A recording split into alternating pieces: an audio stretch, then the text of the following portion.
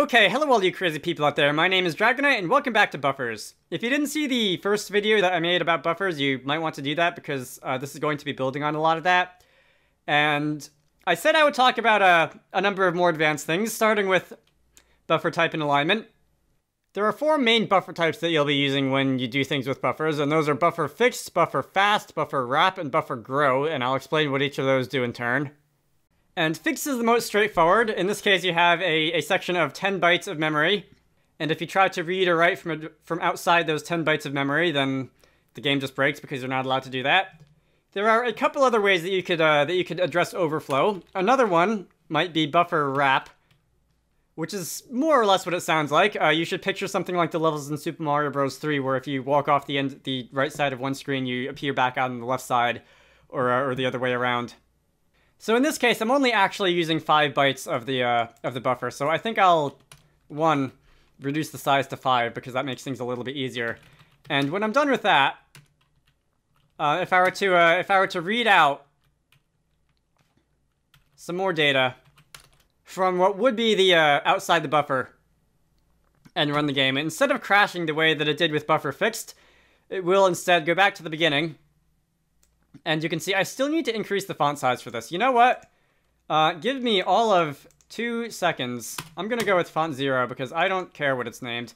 Arial is super ugly. I like the font Calibri, although I'm not entirely sure why. Let's make this size 32. How about?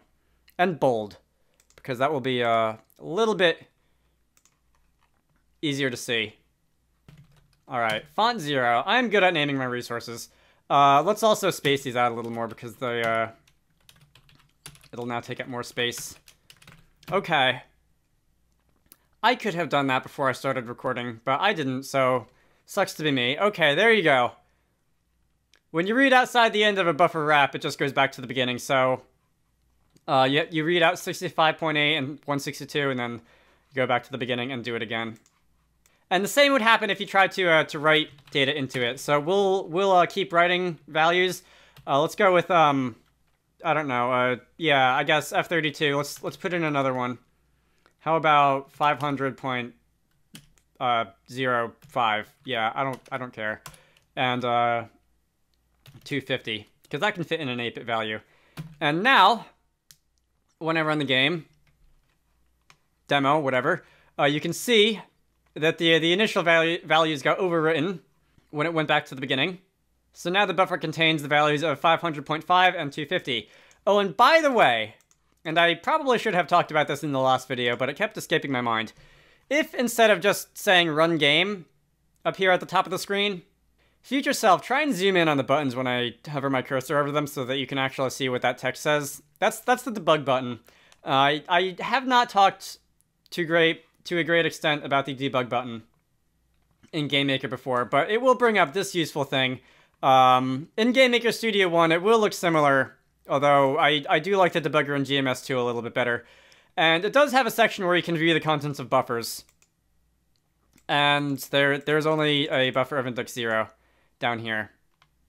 And anyway, if you look at it, you can see that it's got some values, and it's also got some attributes. You can see the type is wrap, size is 5, tel is 0. Tel is the read-write position of the buffer, as I've been calling it. If you were to use the function buffer tel, this would tell you what index in the value you're reading and writing from currently, in case you ever wanted to use that information for something. Hey. There are uses for that. I won't be getting into it. Anyway, back down here, the alignment is 1, and this here is the contents. Can I select the text? I cannot. That's a shame. All right, in any event, 5 bytes, and because it's not text, it doesn't really mean anything when you convert it to text. You can store text in a buffer. One of the data types available is buffer string. Another is buffer text, which is similar, except it doesn't write a terminating null at the end. And if you were to write that into the buffer, you would have a useful value in the debugger. So I'm gonna read buffer text. I'm going to comment out this because I don't need it currently.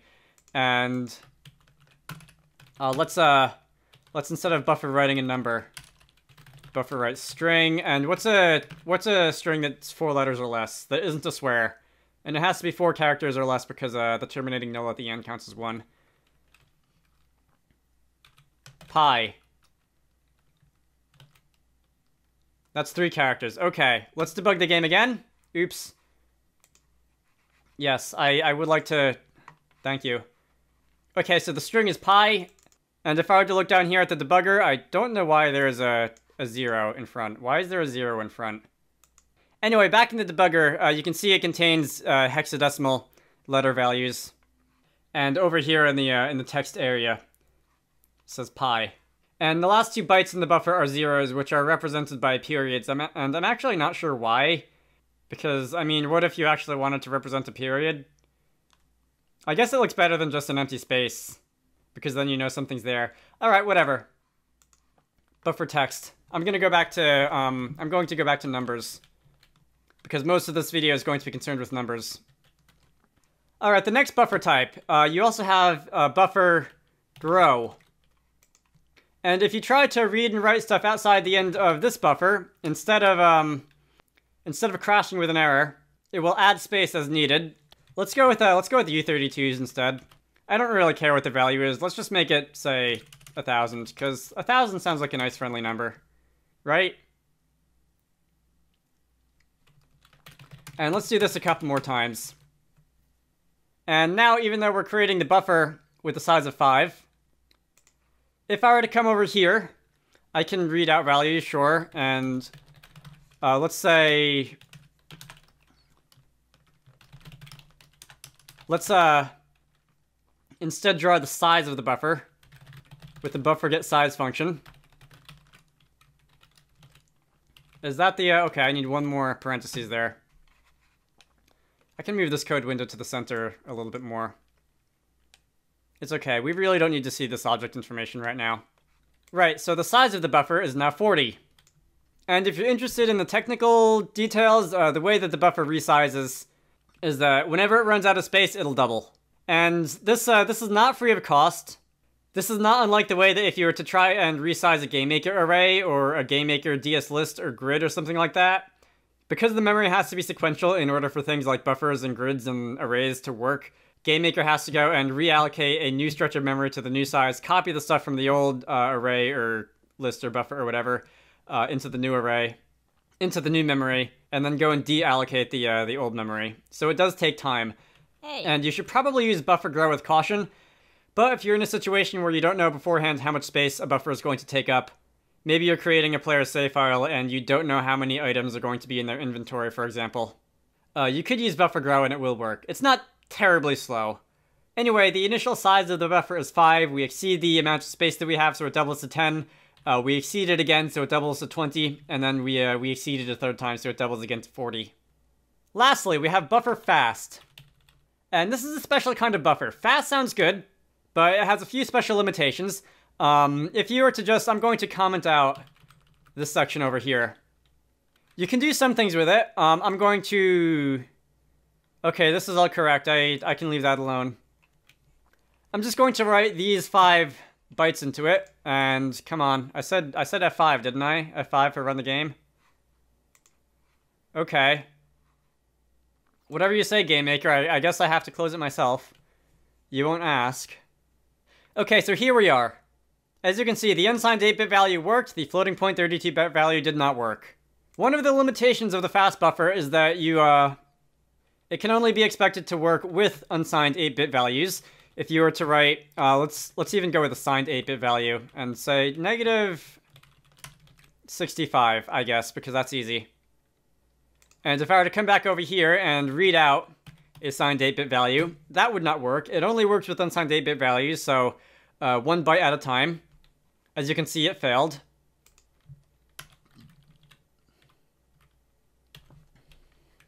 I'm just going to change this over to the correct value so that it doesn't fail.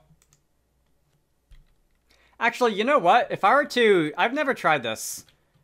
But if I were to write in a floating point 32-bit value of that fraction and read out a couple unsigned 8-bit values, would it write in the values correctly but just not read them out? It would not. Okay, that's interesting. I'm honestly not too interested in the specifics of how this doesn't work, because I should not be doing this in the first place. Although if you're the kind of person who likes, for example, testing a system for exploits, you might be interested in going deeper into this. Buffer fast only works with unsigned 8-bit values, is the moral of the story. So that is one of the limitations of the buffer fast buffer, whatever you want to call it. Another is this alignment that I've avoided talking about so far. So I'm going to change this back over to buffer fixed real quick. No, not grow, fixed. And I'm going to resize it to 20 so I have plenty of space. You can think of this as padding. Most of the time an alignment of 1 will be perfectly fine. As I demonstrated before, you can read out whatever data type you want and it'll do pretty much what you expect it to. But, as you might know, different data types are of different sizes, and if I wanted something like a buffer that was filled entirely with unsigned 32-bit values, so 4 bytes per value, and let's add a couple zeros here, 1,000, million, so that there's actually a point to having, alright, billion just for good measure, so that there's an actual point to having such a data type. Anyway, if you were going to have a buffer that was filled entirely with 16-bit values or 32-bit values or something, you might find it worth your time to set the alignment to 2 or 4 or something like that. Let's see, I'm going to come back here, reading out an unsigned 8-bit and reading out after that an unsigned 32-bit. And this is going to have an effect, and I actually, no, hold the phone. I want to run with this, I want to run this with the debugger again so that you can see the contents of the buffer. Anyway, as you can see, you got the values out that you put in, 65 and 1.62 billion. Size is 20, because that's what I told it to be.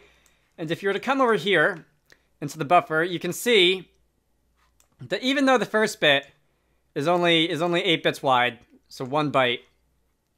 Where did the debugger go? It's going to take out 4 bytes as if it was a 32-bit value. You can see down here, 41 is the hexadecimal representation of the number 65, and coincidentally the capital A in ASCII. And this here, the 608F3D00, that whatever that is, that's 1.62 billion in hexadecimal. I don't really care about that. That's fine because that's going to take up that much space anyway. And if I were to write in, I can fit 3 more unsigned 8-bit values into a 4-aligned size 20 buffer. So let's go with, I don't know. 66 would be B, 67 would be C, 68 would be D. I don't have a reason for picking these. Let's debug again and look at the contents now, and you can see that, and you will be able to see once it opens. Here we go. That instead of the 8 bits being all squished together and making optimal use of the space, they are aligned. They are taking up 4 bytes instead of 1. The alignment is 4 down here. And indeed, they are spaced out 42, 43, 44 down there at the bottom. Most of the time, that's not what you want. If you want to mix and match data types, an alignment of 1 is perfectly fine. If you're only using a certain data type, you can see what the recommended alignments for different types of values are. 16-bit ints should be aligned to 2 for optimal performance. 32-bit ints and 32-bit values in general aligned to 4. Again, I do want to stress that you don't have to. This is just an optimization that you might want to take advantage of. Let's see, what else do I want to talk about here? If I was smart, I would have made a list of things I wanted to cover before I started talking. But I'm not, so I'm not going to. Okay, so there's a couple of cryptographic things that you can do if you want. I'm going to, let's see, draw a few more things. You can get the SHA-1 hash if you want, buffer get. No, buffer SHA-1. I believe you can also get the MD5, which is another cryptographic checksum. And okay, so you can't get the SHA-1 or the MD5 of the buffer as a whole. You need the offset and the size, which for most cases would just be 0 and buffer get size. Although if you really wanted to, you could do operations of sections inside the buffer. Okay, I don't need the debugger for this. We can just run the game. And that big long monstrosity is the SHA-1 hash of this buffer, and that slightly less long monstrosity is the MD5. I don't believe either of these are considered cryptographically secure, so you probably don't want to use them to store things like passwords. But if you want to do something a little bit more tame, like check if a file is valid and has not been corrupted, you could use one of these to check those. If you know what SHA-1 and MD5 are, I'm sure you'll have plenty of ideas for what you might do with these. What next? So I don't want to make this video just an entire index of things that you can do with buffers. I just want to point out some operations that I think might be common that people might want to do. And the last one that I can think of off the top of my head is buffer compress. This is the only function in this entire demonstration, as far as I know, that is not available in GameMaker Studio 1. I'm pretty sure the checksum functions are available in GameMaker Studio 1. Well, if you're using GMS1, you'll know because they'll either come up or not come up. Buffer compress and buffer decompress I know are not. These are useful if you have a lot of data that you want to save to a file or send over a network or something, and you don't want to have to store and manage this much data. I won't get into the specifics of how compression algorithms work. In general, they look for patterns in your data, and if they find a pattern, they will be able to simplify it. So if you had a string that's just all zeros, if you had like a million zeros, the compression algorithm would notice and say, hey, you have 1 million of the number 0. And it would just store that instead, and it would take up a couple bytes instead of a megabyte. Once again, buffer compress will take the offset and the size, and it will return a new buffer without modifying the existing one, which is good because most of the time I would assume you want that. But it also means you have a second buffer floating around that you have to remember to delete when you're done. So I'll just say buffer compress equals that. And I could draw the contents of this buffer, of the compressed buffer, but I'm not going to. Instead, I'll just run the I'll run the debugger, and we have all that information. And I can come down here to where you can look inside the buffers, and buffer index 1 is the compressed buffer. Is it? Okay, yes it is. And this is completely unrecognizable. As far as I'm concerned, this is just a jumble of random numbers and digits. Although it is slightly smaller than the original buffer, you can see size 20 versus size 18. Depending on what data you put in, you could have a better or worse size savings. Compressing an already compressed buffer won't really do anything. That's just going to be like trying to zip a zipped file. And then, of course, if you wanted to decompress it, let's save our...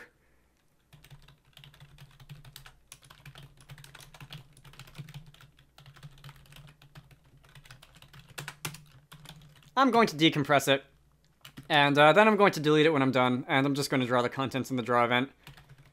I'm actually really surprised I forgot to mention this in the first video, is that you have to delete your buffers when you're done with them, otherwise you have a memory leak, just like if you were to forget to delete a data structure of some sort.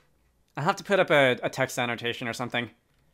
Anyway, now, instead of saying buffer read from the original buffer, the source buffer, I'll buffer read from the decompressed buffer. And it will be, assuming I did this right, which I'm pretty sure I did, it will be the exact same data as before. So 65, 1 billion and change, the size is 20, the SHA-1 starts with a 1b6 and then a bunch of other things, and the MD5 is whatever it was before. No data is lost. I believe the particular algorithm that buffer compress and decompress uses is zlib. So it's completely lossless, and assuming that your computer doesn't get, like, bombarded by an EMP from a nuclear explosion or something, you'll be able to extract what you put in. Okay, so those are some of the more advanced things you can do with buffers.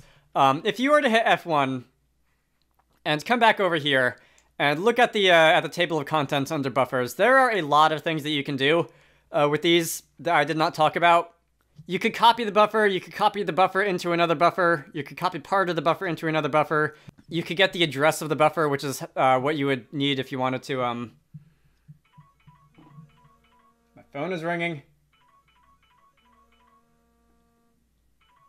That's a number I don't recognize, so I have a feeling it's a scam. Please shut up, I'm trying to record a tutorial. There was one day a couple weeks ago where I got like a dozen or 2 dozen scam phone calls within one afternoon, as well as 2 phishing emails from banks that I don't actually have accounts on, which makes me slightly worried that my bank had a data breach and didn't tell me. Hey. Anyway, buffer get address is how you would get the exact address of a buffer if you wanted to pass it to a native code extension. Is buffer fill what I thought buffer clear was? If you want to initialize a buffer to a certain value, you can use that. Alright, I think that's it. There's a chance I might talk more about some of these functions later. Actually, I do want to make another video on vertex buffers because the one that I made a couple of years ago is only really surface level deep. So I guess if you're interested to advanced drawing stuff and shaders and whatever, you can look forward to that. Whatever. Again, this isn't a terribly large amount of code. I'm actually going to get rid of key press space because that was for the last video and nothing I did in this video. If you want this file, I'll let you download it in the description of this video. But I think that's it. My name is Dragonite. I hope you all enjoyed that. I hope you have fun using buffers going forward. It sounds a little bit weird for me to say that I have a favorite kind of code library to use, but if I had to decide, buffers would probably be in my top 3 kinds of code library for me to use, at least in GameMaker. Addresses and pointers just completely drive me mad whenever I try to use C++. I will see you all later.